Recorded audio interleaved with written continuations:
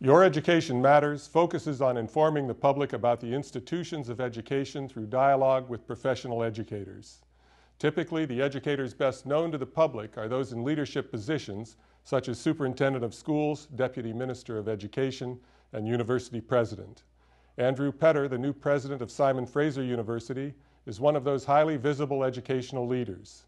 Raised largely in Victoria and educated at UVic and Cambridge University, President Petter entered politics in the 1990s and headed 6 provincial ministries, including advanced education. Subsequently, he served as Dean of UVic's Faculty of Law.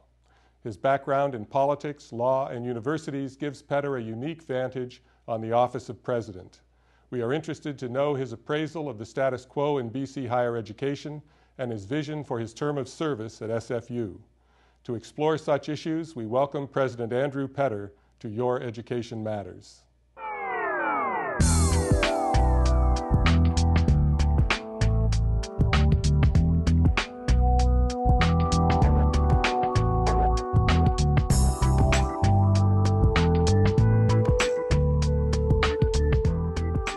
President Petter, we're interested in people's career profiles in education, and you've had an unusual and I may say very successful and diverse career, but we're interested to know what in your background, in your family life and early experience enabled you to get an education that led to this sort of career. Well, I grew up in a family that thought education was the key to virtually everything in terms of human progress and individual fulfillment. My dad was a university professor. My mom taught dance and went to the Bodenwiese Ballet, was part of the Bodenwiese Ballet at the Vienna Academy. So it was inculcated in me from an early age that education was the key that would unlock doors for my future and for the future of society. That's a common theme we hear is that a person, could be both parents, but oftentimes the mother is a key factor in opening the possibility of motivation to a student so that they continue on in education successfully. Now, these roles of MLA and minister, Dean of Law, and then university president, they're fairly diverse roles, and I wanted to ask you to explore a little bit with me what in your educational background prepared you to do this range of things. Well, maybe I've never been able to hold a job, Paul, I don't know, but I enjoy the diversity of human experience that's available to us as human beings. I like people. I like public policy, I love learning, and these roles all have dimensions of that. So to be a university teacher and engage with students is a very exciting occupation for me. I was back teaching as recently as last year in a full-time basis. To be able to be in public service and engage with the community and act on its behalf is something that I found exciting, sometimes frustrating, but more often than not very stimulating. And being an academic administrator is the thing I came to last and thought, ooh, the word administrator, I wouldn't want to be one of those. But in fact, being an academic administrator gives one a chance to support and energize the ideas that are based in an institution through its students, through its faculty. And I found I was able at UVic Law, and I'm starting to find, I hope I'm right, at SFU, that by being a force that can motivate and harness the energy of students and faculty, the energy of an educational institution, being an administrator isn't such a bad thing. It's a pretty exciting thing, in fact, and one that I find equally fulfilling. So some elements of your education, I suppose we would classify as liberal arts and some as more technical and professional. As an undergraduate, I think you were more of a liberal arts major, weren't you? Yeah, no, I dabbled in virtually everything. I think I was a political science major, but I took film history, I took courses in psychology, philosophy. I think the capacity that education gives one to think critically, to explore different avenues of thought and understand the important dimensions of what make up a society and contribute to knowledge, hugely important. At the same time, having some specialization, having some knowledge of a particular area, once you've figured out what that area is, building on top of that can hone one's critical thinking and direct it in ways that have greater application than would be the case if you didn't have that professional training. So in my case, the liberal arts base, the legal training on top of that, I felt equipped me very, very well to initially become a lawyer and then in short order to become a legal academic. I don't know about you, but it was ironic to me that I ended up making my living as an administrator, and that's one area I never took any coursework in. That's true. Although, administration, it is a word that's a little scary when you first think about it. But so much of what I think of as administration now, having done it, is really about relationships. It's about working with people, energizing people, acting on their behalf. A university president has to understand and work with government, has to maintain good relations with the community, has to, within the academy, harness the energy and hopefully help to fulfill the vision of students and faculty. It's very much about relationships. And once you understand that, it becomes a little less scary and a little more fulfilling. Well, thanks. I chose to interpret the job that way too, and I guess delegated to somebody else the ledgers and that part of the job that I felt less adept at. I wanted to ask about these two of the cultures that you've worked in, one being government and the other being universities. What do you notice that's different about the cultures and that leads to misunderstandings? On the other hand, what's common between them and facilitates cooperation and understanding? They're really two different worlds to some degree. They are, and I think there has been difficulties in the two worlds understanding each other. And what I'd like to think is, having come from both of those worlds, that will help me to bridge the gap, really to help the university achieve its goals, but also to help government better understand universities and be able to support them in a way that meets government's objectives. What's similar is they both have public mandates. They're both very much focused on trying to achieve some vision of a public good. Governments do that, and universities do that. Having said that, they operate very differently. Governments tend to, particularly in a parliamentary model with an executive, decisions tend to be made in a more top-down way. They're directed through ministers and cabinets, through senior public service, in a way that decisions are made and then implemented. Universities are much more bottom-up. Much more of a community. The whole tradition of collegial governance is something that perplexes people in government and people who come from government into universities. And so what one has to understand with universities is, if you're going to lead, I like to say one leads from behind. One leads by understanding and supporting and motivating, not by directing and trying to impose upon the university one's own vision, but rather draw out of it what is the best of the university through collegial governance and through support of the vision that comes out of that model. So there's difficulty, I think, understanding how the two operate. I also think there's frustration within government, because I think government is the main supporter of public education. And I'm not sure people in public education always appreciate that. I worry, frankly, as someone who's been in government, that the value of public service has been reduced in the public's eyes generally in recent years. People don't look upon elected leaders in the same way they did, certainly when we had people like John Diefenbaker and Lester Pearson and Tommy Douglas. In the post-Watergate era, I think, creeped across the border, and there's a high degree of cynicism. And some of that has permeated universities. And I think we need to understand people in public service, for the most part, in my experience, almost all, are there for for the best reasons, to try to bring about what they believe is in the best interests. We may not agree with what they say, but we should respect them, we should work with them. And when they try to do something that is positive, it should be celebrated and recognized as such when it meets our goals as well. So when I was in government, I was very aware of the difficulty of trying to mobilize government to support universities if in fact universities were not going to give some recognition and support to governments that did that. I think now I'm in a university setting. It is important that we work with government, but we also, and we critique government when it doesn't meet our objectives, but that we don't sit on our hands and stand silent when government does make important investments in education, does make education a priority, and tries to move forward in that regard. The relationship to time, I think, is a difference. Political leaders need headlines, and they need them often, whereas universities are famous for moving slowly. The slow process might be a good deliberative process, but I think that's an example of a clash where universities can't respond on a dime, but government oftentimes wants an overnight change. Well, you know, different governments are different. I mean, provincial governments in Canada are remarkably nimble compared to, say, federal governments or governments in the United States where you've got different locuses of power and deadlock can emerge. Within a parliamentary system at a provincial level, I agree, governments want to and can move quickly. Having said that, Simon Fraser University is pretty nimble too. In fact, one of the strengths of Simon Fraser University has been its ability to be flexible, to be responsive. So I think there may be more in common there with this university at least and government. Well, I think a lot of that at SFU is dependent on trust.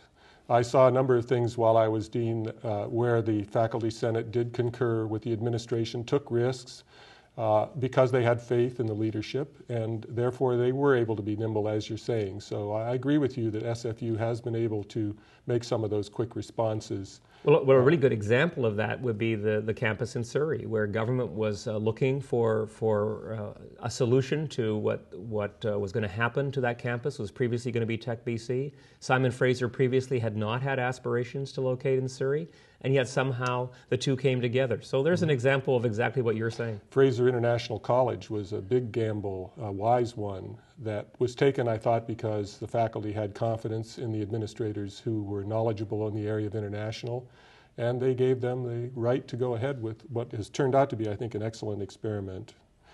Now, the role of university president, to get a little more specific in these relationships, do you think it's changing, has changed? Was there a golden age of university presidents when they pontificated widely and were not accountable to public opinion?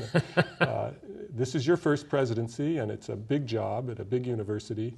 What are some of your thoughts on the presidential role at this point? Well, first of all, I was told this was the golden age of university presidents when they hired me, so I'm shocked to think it might not be.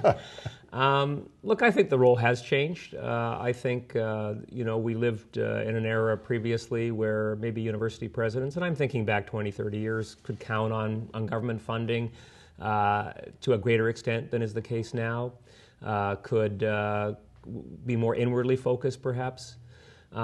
Clearly now universities are much more exposed to the competitive environments of the marketplace in the sense that much of our funding now has to be derived from non-governmental sources. In the case of Simon Fraser particularly, but not exclusively, the relationship with community is essential. We're no longer the ivory tower, if we ever were. I don't think Simon Fraser ever was, but to the extent it was the university on the mountain, it's come down from the mountain and very much is in community. Even on the mountain, it's in community programmatically in a lot of ways.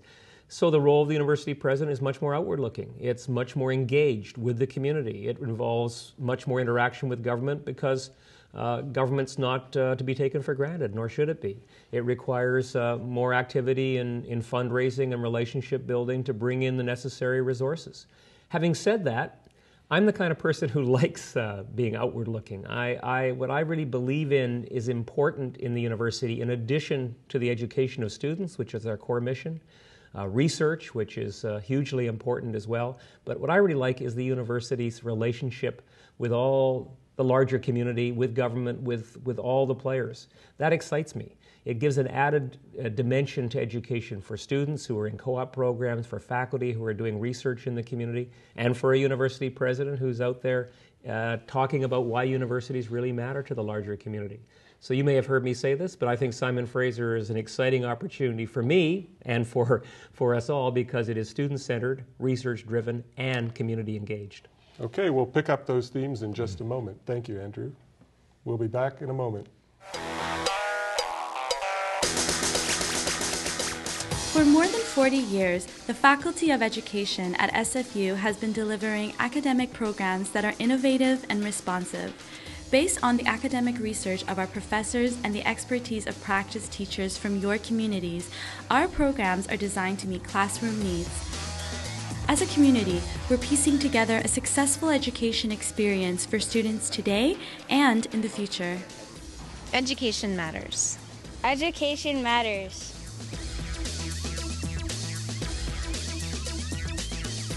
Welcome back.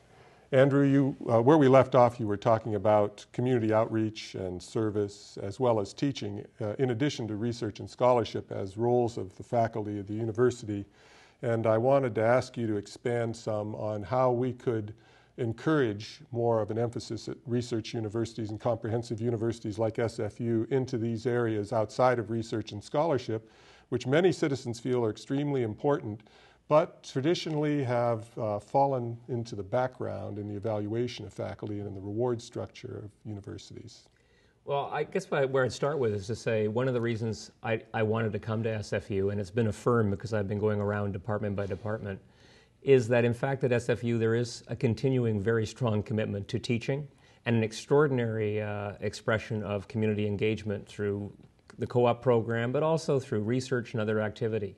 So although I don't disagree with you that the reward structure does privilege research or make it easier to evaluate research, SFU is an example of an institution where the culture is still pretty supportive of the value of teaching as a central component of what universities are about, and the community connection. I would say SFU is more community oriented than virtually any other institution of its size, certainly in Canada.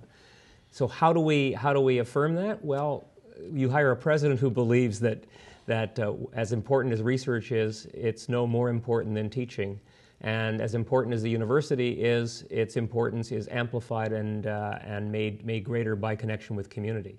But it doesn't take one person, obviously. What I'm hoping to do, and I'm challenging the university to do with me, is to develop a strategic vision around the value of teaching, around the value of community engagement, as well as around the value of research. How do we articulate our vision in a way that celebrates those three dimensions?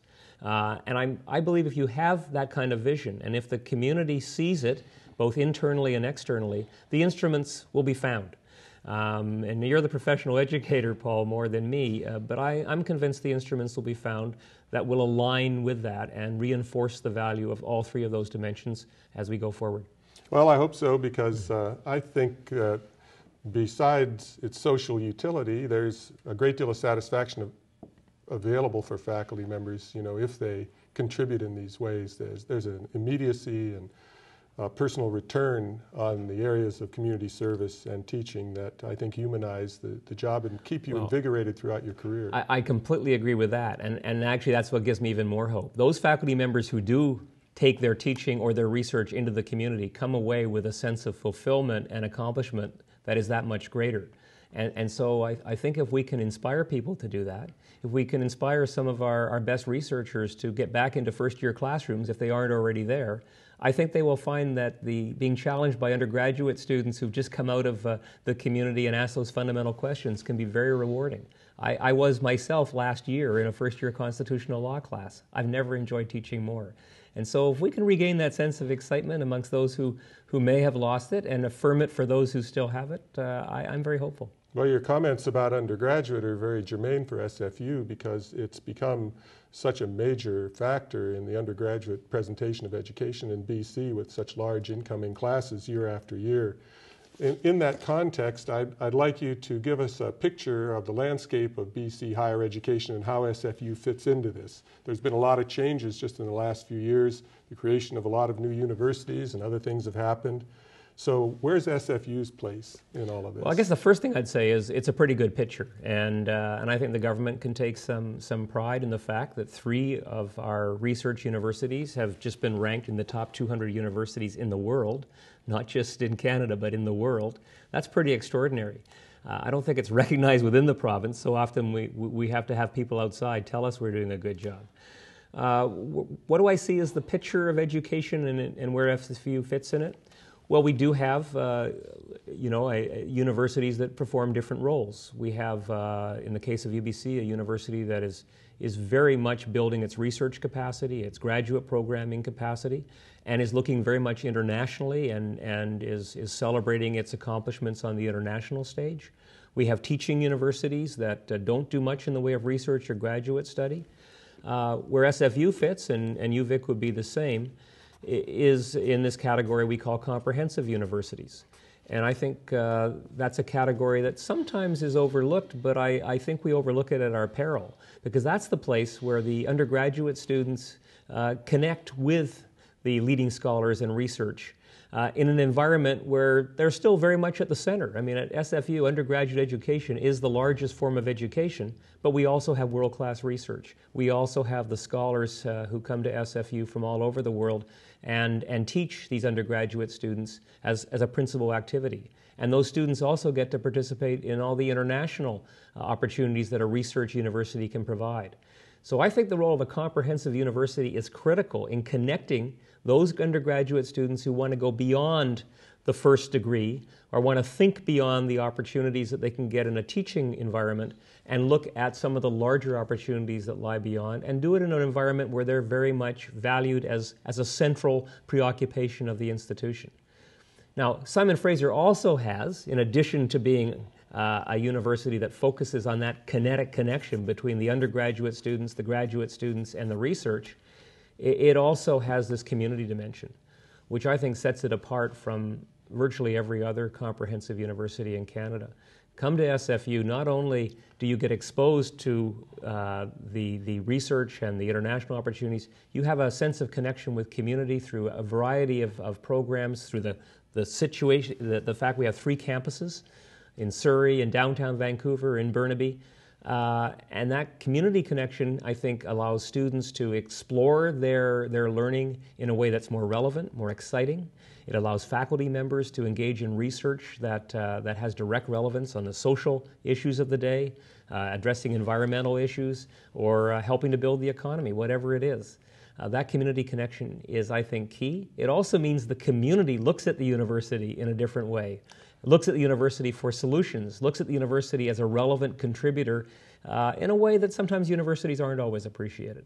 So I think SFU has a singular role as a comprehensive university, but one that has community engagement as the third pillar along with teaching and research. And I want to ask you to step back again, because you have this unique perspective of having been a minister in a number of ministries, as well as now being president of SFU, and talk about where you'd like to see BC higher education headed, generally, not just from our own institution of SFU, but generally in the next decade or two.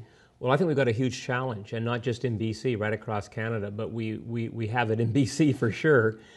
And that is, we're facing and I don't think most people realize it. I'm not sure everyone in government realizes it. We're facing a huge skills shortage going forward that has both social and economic implications, and can be quite scary if we don't address it. The good news is, if we do address it, we can deal with both the social and economic dimensions, because it turns out that if we don't train enough people going forward, we're going to have a lot of people who have no jobs and a lot of jobs for which no one is qualified.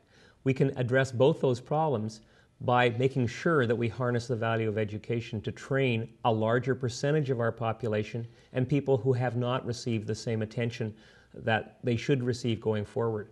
So recent studies show about 80% of the jobs that are being created require some form of post-secondary education. Not necessarily university, it could be technical school education, it could be a BCIT education, but some form of post-secondary education. So we need to up our game. At the same time, we're going to see a huge exodus from the job market of people who are skilled, and the international market for skilled workers is becoming more competitive, and we can't count on that either. So where do we look? Well, we look at places where people have not enjoyed the same university transfer rates as they should. The south of the Fraser, where SFU Surrey is, has a much lower population of high school students who go on to university. We've got to make sure those students understand the importance of university, and we need to persuade government to fund the spaces to enable them to do so. We need to look at populations, Aboriginal populations, that are struggling and need to have more access to education and support to get there in order to realize their full potential. People who are disabled, older workers who might retire but in fact would like a chance to go on to a new career if only they had the training. So we need to work together, educational institutions, business, social agencies, and government. Not just simply rest on our laurels and say, aren't we doing a great job because we've maintained our commitment to education.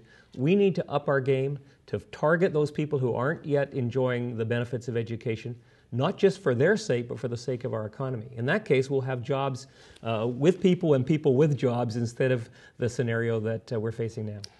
Well, thank you for spending this time with us, Andrew, and on behalf of the whole education community in BC, we wish you all the best in your new role. Well, it's important to me, and I just hope I can do justice to it. But it's a great institution, and I really appreciate the chance to talk about not only SFU, but the future of education, which is really the future of us all. Thank you very much. We'll be back in a moment.